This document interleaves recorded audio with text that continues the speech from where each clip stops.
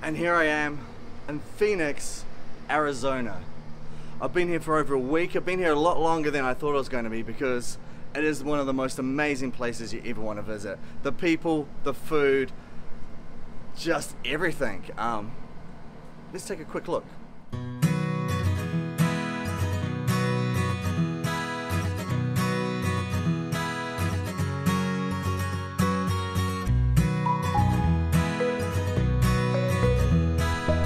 Wow, you can see some of that. That is the middle of summer. It's damn hot. What am I going to do for the rest of today? I could talk about my haircut, but I'm not going to talk about my haircut. I could talk about my haircut. I'm going to talk about the guy who cut it. Quinn Austin, one of the coolest guys I've met. Quinn Austin.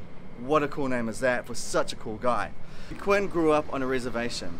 He was an amazing artist and amazing basketball player. He left the reservation and did really well for himself. And a few years ago, he went back to the reservation. He wanted to remind himself of where he was from. And when he got there, he wanted to do something. He wanted to do something for his family, for the people, for his tribe. Right, as I said, he's a great artist and a great basketball player. So he went down to the basketball court where he played as a kid. It was run down, it was in a ruin, no one had given it much love. So he decides to turn the basketball court into a work of art. He buys some paint. He sits about in the hot sun, repainting the basketball court, turning it into a work of art. People come out and see what he's doing. They're intrigued. They join in. Now he's decided he's going to move back to the place he grew up. He's going to take his family. He's going to turn every basketball court he sees into a work of art. He wants people to be proud of where they're coming from. What he wants to do is to make a reservation, not a place where people feel captured, but a place where people want to go to.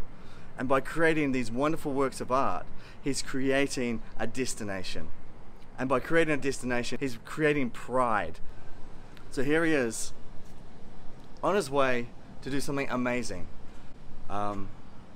Anyone can join in. So I'm gonna find out the next time he's painting a basketball court.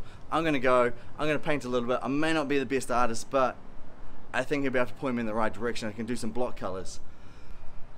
So Phoenix, thanks for the haircut and thanks for introducing me to Quinn Austin, one of the coolest guys I've met. What am I going to do for the rest of today? Well, today is my last day in Phoenix. It's been a blast. Where should I go next?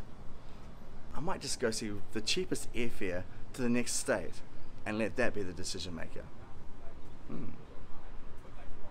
Let's see what happens.